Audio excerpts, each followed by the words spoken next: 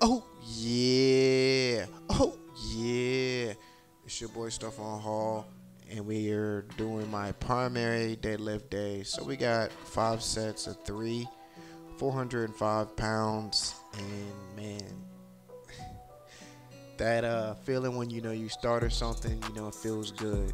And sometimes they say it is bittersweet to have something that you started end or be coming towards the end. And yeah, guys, we're 2 weeks out from being done with the cutting season. I'm just, looking what I have left in the program because it really hasn't changed since week 9. So it usually changed every 4 weeks. So we're definitely in the home stretch, and I'm looking back and I'm thinking about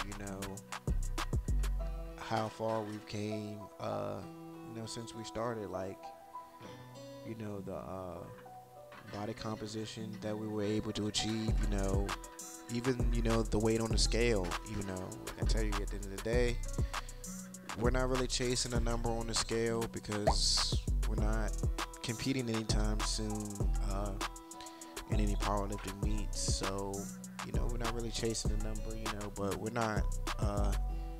not gonna cut down to where we're sacrificing strength, like we're trying to step on stage or anything like that.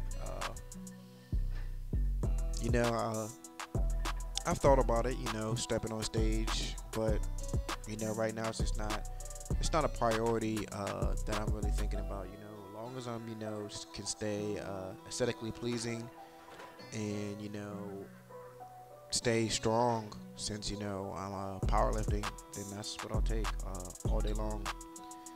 Because at the end of the day, I want strength. I've looked good plenty of times in my life, but there's some numbers that I want to definitely hit before I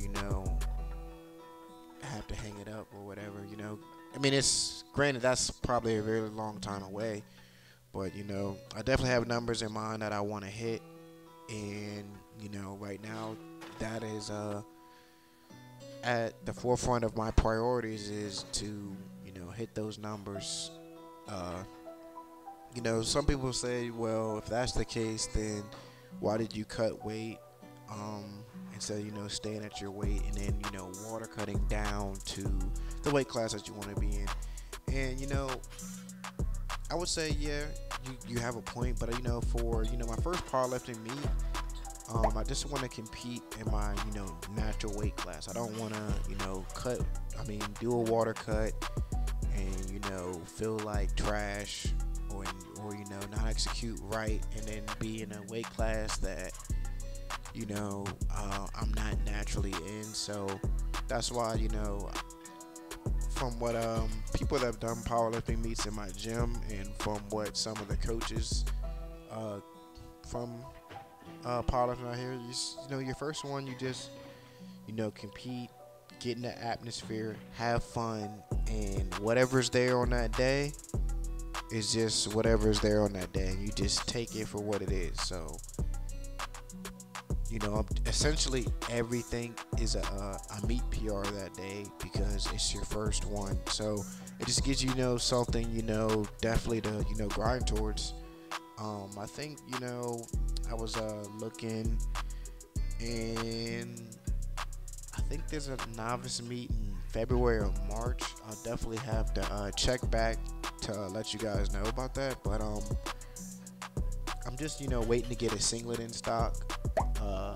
Cause I just don't feel like I wanna sign up and commit to something, and the way the world is right now, and not have a singlet.